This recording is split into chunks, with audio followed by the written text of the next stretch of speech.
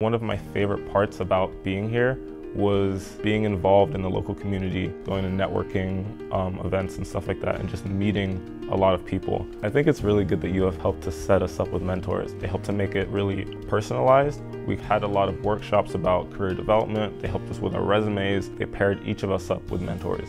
So ever since I got paired up with David, who's my mentor, he gave me so much good advice, led me in the right direction in terms of my career. Just really accomplished guy. He actually started in finance, and then he runs his own cybersecurity company. Saw a lot of potential in me that I didn't really see in myself. He told me, only apply at places out west, because that's where you want to be. Don't limit yourself to just being in Florida. And I was like, that's such a bad idea. And he was like, do it anyways. So I did, and sure enough, I got the internship working at Cello, had an amazing summer, and now that's where I'm going to end up after graduation.